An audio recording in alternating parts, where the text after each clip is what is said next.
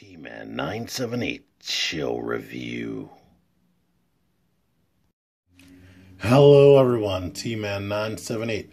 Right now I'm going to be reviewing Transformers Generations Combiner Wars Legends Class Warpath, blah blah blah. You gotta say all that crap. Anyway, here comes a toy that I've cared about so much that I keep forgetting I own them, even though I bought this in the summer. Warpath, tank commander who loves watching his targets go blammo. Anyway, let's get him out of this box.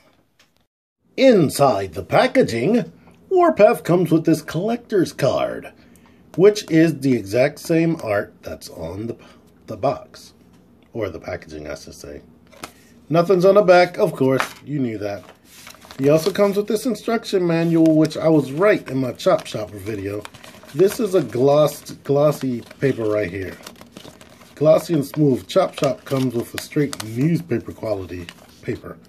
Anywho, you get out of here. Here is Warpath. Legends Class Warpath. Here's a comparison with Make Toys rear end, aka IDW tailgate. They're about the same height.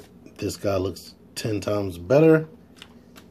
Anywho, it's Hasbro. They're cheap, and this is only a $10 toy.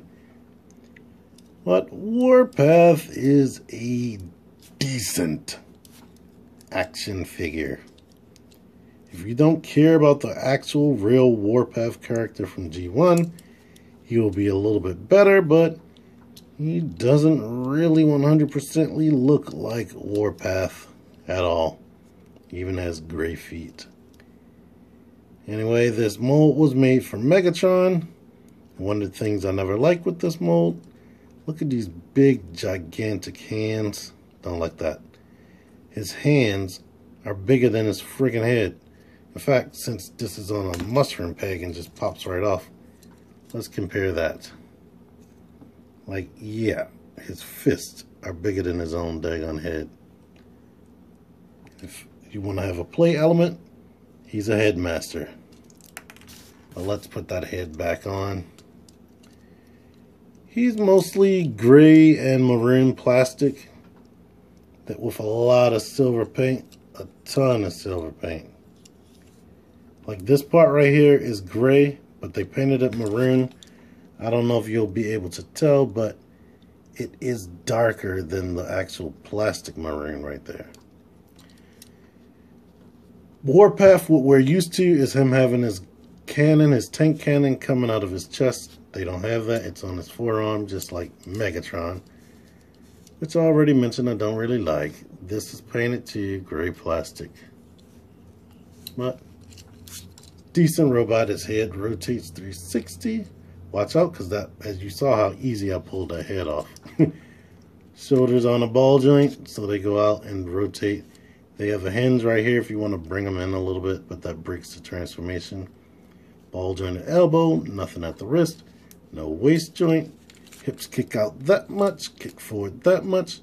This little molded part right here on the hips bumps right there. It keeps it into place, which I don't know if they intended to do that, but hey, that's something. The knees bend less than 90 degrees because this stuff back here bumps. It's very close to 90 degrees. The feet can do this.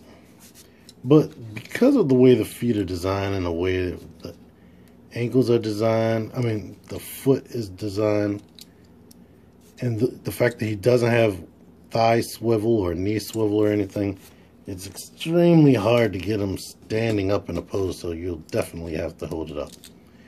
Transformation is fairly simple. You don't have to do anything with the head if you don't want to. Basically, what you need to do is pull this out to the side and rotate, well, rotate it forward. Heck, and rotate the wrist so that the forearm is in that orientation. Now we rotate this one in, but make sure that the forearm is in this orientation. Bring that down. Plug this little peg right there into his fist. It doesn't stay shut good. I don't like that. Close the feet down like this. Now grab his calves or whatever. Pull this down like this. And one thing that's kind of cool is his legs form the entire tank. So the fact that they were able to engineer that, that's kind of cool.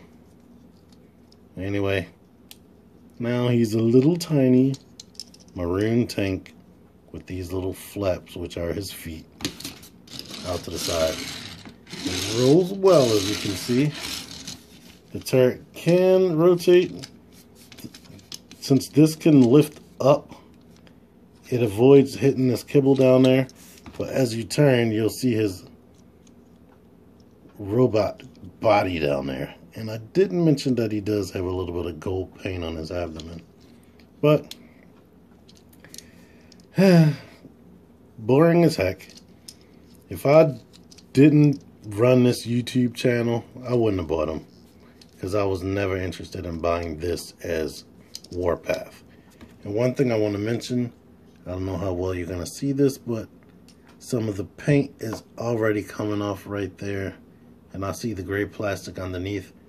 I don't know whether I rubbed that with this little ball joint right here, or whether it just came out the factory like that. So, yeah. Unless you're just a die-hard Combiner Wars collector and you have to collect everything. And that's kind of where I'm at right now, where I was trying to have a perfect Combiner Wars line as far as the retail releases. I bought this guy, but if you're not trying to be a completionist, I can't recommend it. He's boring, and there are other Warpath options out there. Anyway, if you like this review, give me a like, share, subscribe, definitely comment. I read every single comment. I'll be lucky if I get more than 30 views on this, because this toy is old.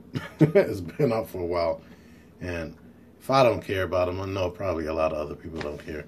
But anyway, if you comment, I'll respond. T-Man978, out of here. Little quick on-the-fly update. On this part of the transformation, of course, I messed up, and I'm pretty sure I aggravated a lot of people. Pull these feet down this way is what you're supposed to do. Then rotate this back here. And close it together. It still shows the robot parts there, but it's not hanging off to the side like I had it. Now it's a smaller truck. I mean, tank. Anyway, see ya. Thanks for watching.